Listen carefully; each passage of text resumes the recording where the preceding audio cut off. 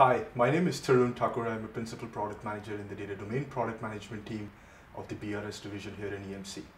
In this session, I'll be presenting Data Domain Retention Log software that provides secure data retention capability on the archived data that is stored on the data domain.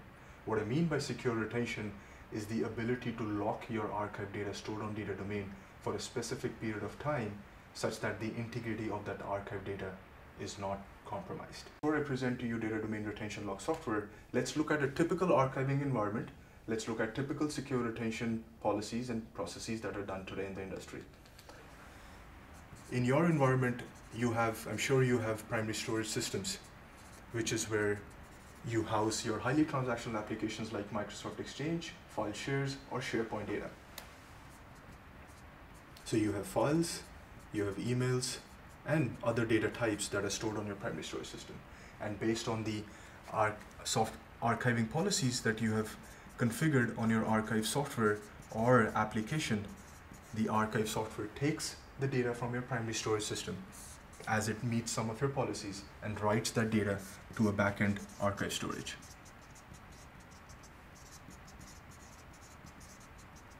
And that's it. It's very straightforward.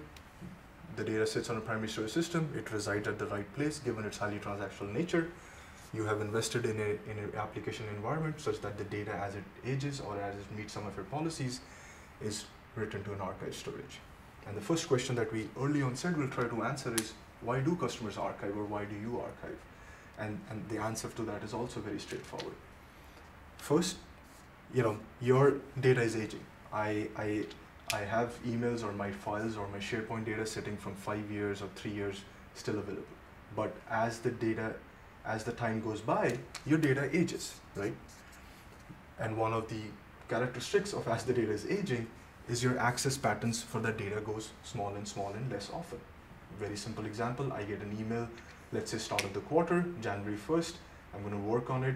I'm sure I'll have to go back to it for the next 30, 60 or 90 days. But after that, I'm not going to go back to that email. It will be very less likely that I'll have to go back to that email. Yet, because of the internal IT policies, corporate policies, or based on the industry you're working in, like financial services, you are regulated by certain compliance standards. You cannot delete that data. And so data deletions continue to go down and down, thereby leading to a continuous growth in your archive data. So that's it. You're archiving because you don't want to keep investing in primary storage system. The data as it ages does not belong. It's not cost effective to put it in primary storage. You move that data, you cannot delete it, so you archive that data to a backend storage. Now that we understand that, let's look at what are the basic requirements or fundamental requirements from an archive storage solution. And there are three. One, retention periods. As I said earlier, the retention periods or the data is not allowed to be deleted. Thereby, it has a connotation where the retention periods are longer, and they also include data types which are outside of your standard traditional files and emails, like data sitting on SharePoint. So your archive storage needs to have the capability to allow you to store multiple retention periods and for various archive data types on the same system. Second, application integration. You have invested in an archiving software. You want an archive storage solution that can very easily integrate in your archiving application infrastructure. You don't want that churn because of a backend storage to go back up the chain. And finally, from a data domain perspective, we have seen how our customers have really enjoyed the deduplication benefits in their backup environments.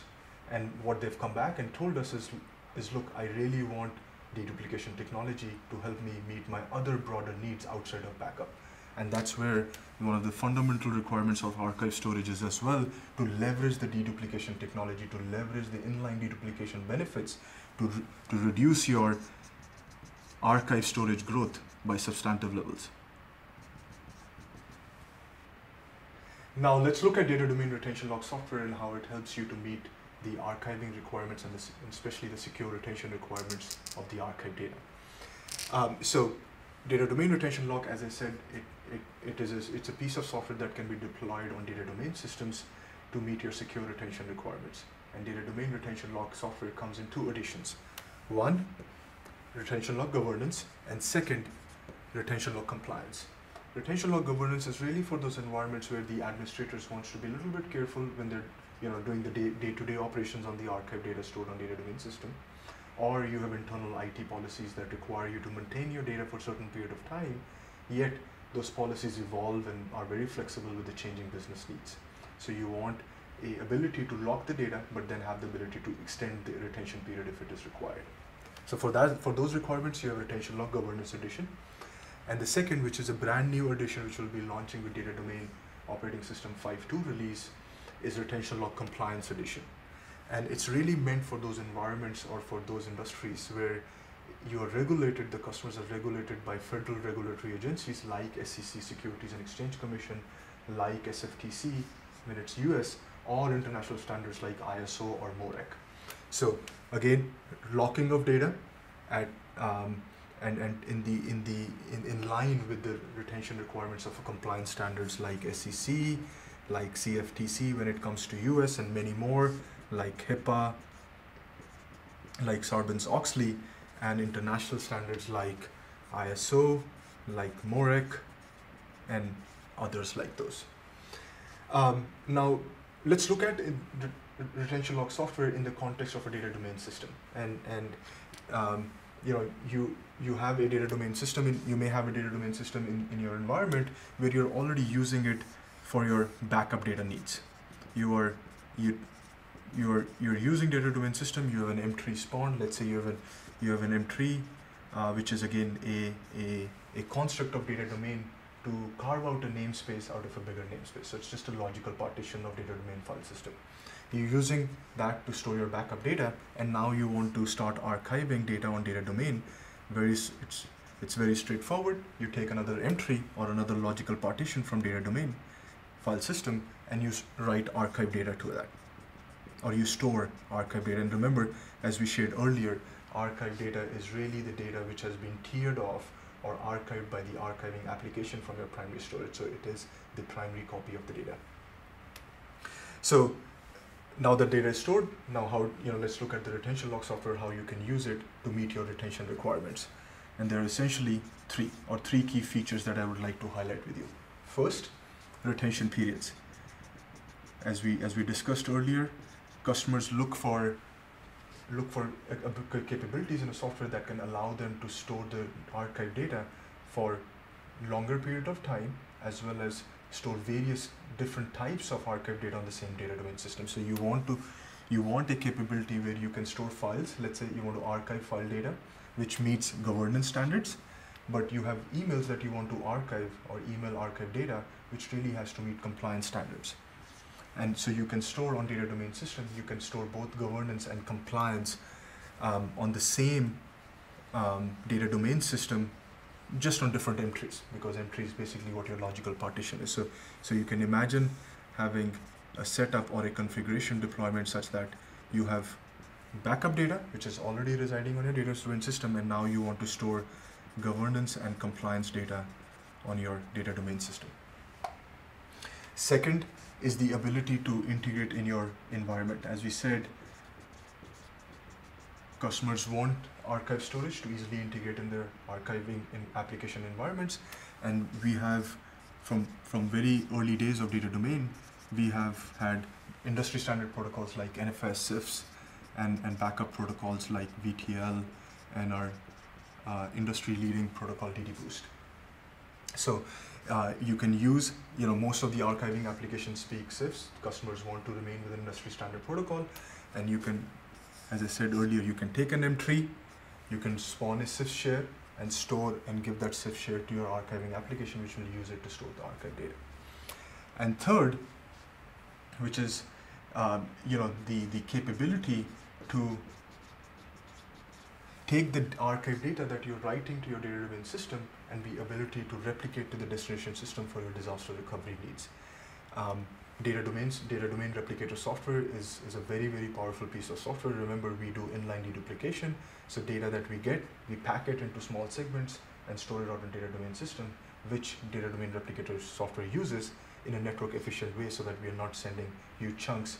We do it in a very, very network efficient way. And as it comes to archive data or data which has been locked, our replicator software takes the archive data which is locked and the attributes like the retention period and replicates that to the destination data domain system. So to summarize, to wrap it up, there are 3 points that I really want to drive. First, multiple retention periods and co-location. You can use data domain retention lock. We apply at a file by file level, so you have a lot of control of what files and what retention periods. You can co-locate with your backup data, and you can co-locate both governance and compliance on the same data domain system. So you don't need separate data domain systems, or you don't need separate systems to house your archive data based on your retention periods. It's all on a single system. Second is industry first. As I said, we are launching retention lock compliance, which is a brand new addition from data domain. Once it is deployed on data domain system, it enables data domain to be the industry first inline deduplication device for backup data and archive data that has to meet compliance standards. And third, as I said, archiving can be deployed on any data domain system, from low end of our line 160 to our high end of the line 890s. Again, and that applies to data domain retention lock software as well. You can deploy the data domain retention lock software on all the data domain systems based on your environment. So with that, again, there are 3 questions we try to answer, and I hope this session was helpful. 1, why do you archive data? Second, what are the requirements of an archive storage solution? What requirements do the archive storage solution have to meet? And third, how does retention lock software help you meet? What are the key features, and how does it help you meet the retention requirements of your archive data? Thank you very much, and I hope you enjoyed the session. Have a good day.